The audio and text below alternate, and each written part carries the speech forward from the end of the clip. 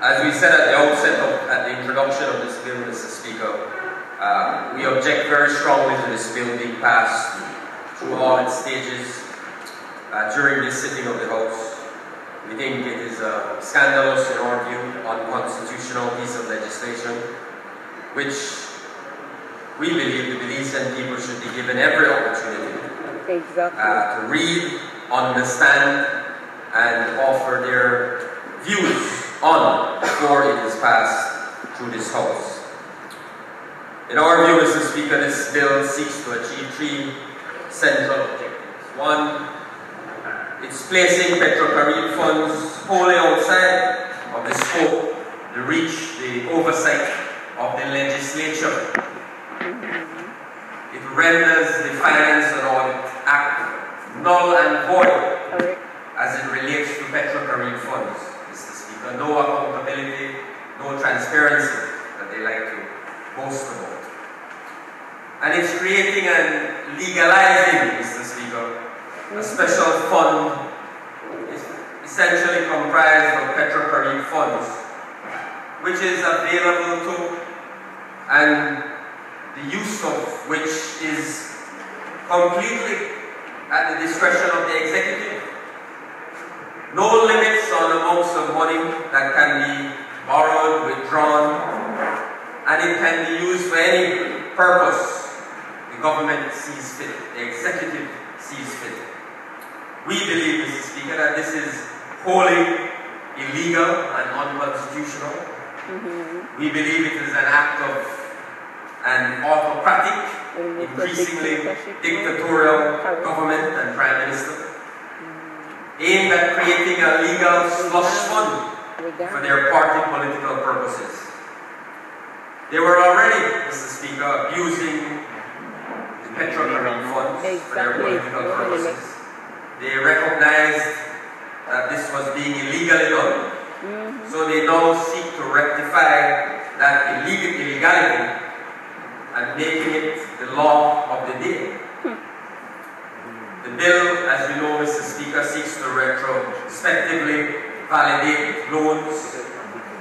It seeks to retrospectively permit unrestricted spending.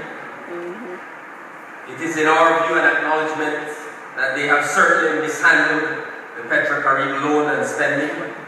As I said, we believe it is unconstitutional. It violates the rule of law, in that it is undemocratic and therefore inconsistent with Section 2 of the Constitution. Its retrospectivity deprives the country of meaningful debate and transparency before the money is borrowed and spent. It is inconsistent in our views with Sections 114 and 117 of the Constitution. It could not have been and is not being enacted for any peace, order, good government, and is therefore inconsistent with Section 68 of the Constitution. It seeks to disregard, as I pointed out, the Finance and Audit Reform Act, which was enacted in pursuance, as you know, of Sections 114, 115, 116, and 117 of the Constitution. And of course, Mr. Speaker, as you well know, it is an attempt at legislative adjudication in seeking to affect the outcome of the pending claim before the courts. Now, Mr. Speaker, you know that if you go back, as those in the UDP like to do so often, if you go back to the years of 2005, you will know that the people of Belize demonstrated to ensure that there was a Finance and Audit Reform Act, and to ensure that inside that act there were certain provisions that mandated Parliament to approve government borrowing and spending beyond a certain amount. It is not our understanding, Mr. Speaker, that back in 2005, the people of Belize felt that those provisions inside the Finance and Audit Act only applied to a PUP government. And it is certainly not our understanding, Mr. Speaker, 10 years later, now in 2015, that the people believe that the Finance and Audit Act should not apply to the United Democratic Republic.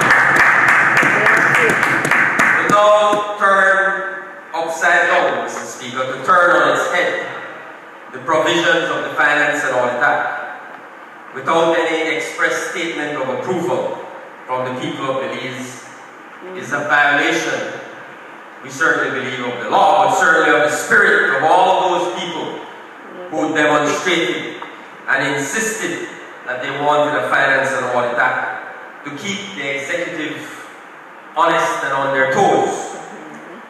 The truth be told, Mr. Speaker, it is an absolute betrayal of all those unions, students, teachers who marched against them.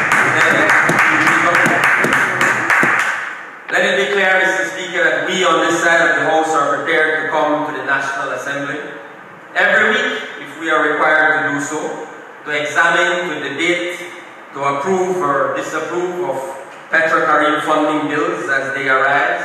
We are prepared to do that, Mr. Speaker. We dare say that it is beyond a case of laziness on the part of the government. Those on the other side are all at once delusional and disingenuous. No one voted them to be gods, Mr. Speaker. No one declared them to be the last of the living saints. The people of Belize do not trust them any more than they trust to leave their good clothes on the line in a yard with no fence and no dogs. No matter how cheap the money, no matter who is lending the money, Mr. Speaker, no matter what the money will be used for, the Parliament of Belize has to approve. Those on the other side, Mr. Speaker, well know this, and that is why they are bringing this bill to ram down our throats in one House meeting at this late hour. If their motives or intentions were good, were sincere, Mr. Speaker, were not so sinister, they would allow for House committee meetings so that the unions and students and other business community and others could weigh in on the issue, and in this particular case indicate whether they are in 2015 amending the spirit of what they approved and demanded in 2005. But Mr. Speaker, we think that there is a more sinister plot afoot here. We have yet to see any tendering procedures, Mr. Speaker, being followed for the contracting of the $126 million of the Petro-Carib funds that the government says they have spent so far. We have not seen any audit, any report on how the $30 million was spent in the National Bank. We have yet to see a report of the tendering procedure used in determining who spent and how they spent $11 million. The Prime Minister says he has spent on the Lake Independence Boulevard and the Chetomal Street Bridge. We have yet to see, Mr. Speaker, an audit on the $13 million the government says they have spent on so-called social support and community assistance. We have yet to see on which property and equipment $7.1 million of the Petro-Carib funds were spent. And we have yet to see on which sporting facilities they spent $5 million and whether we got value for money. And the list could go on, Mr. Speaker. We don't want a list of things they spent $126 million on, Mr. Speaker. That simply won't do. And we don't want to hear that the Financial Secretary says it's all fine and well. That is not good enough either. We want to see the auditing. So today, Mr. Speaker, we say enough is enough. We cannot support a bill that seeks to allow the use of Petro-Carib funds for any purpose in any amount without National Assembly authorization. We cannot, Mr. Speaker, we cannot and will not be a part of such criminality. In fact, Mr. Speaker, we go on record today to say that as of today, we will not be accepting a single dollar from the Petro-Carib fund.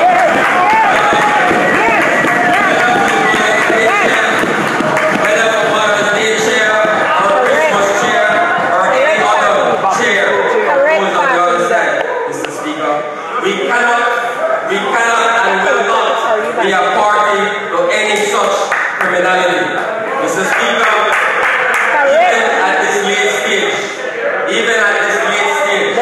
than never. We demand that this bill be withdrawn, Mr. Speaker. And you know, Mr. Speaker, it is my expectation, because I've heard some little rumblings over the last day since this bill was introduced.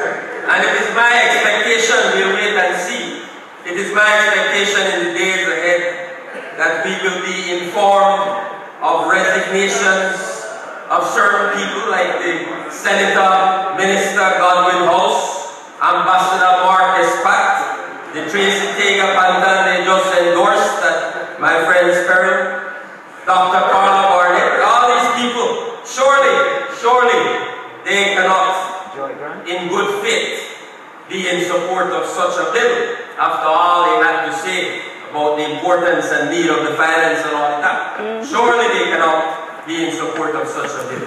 So we will wait and see if their rumblings turn into something real, Mr. Speaker. But if they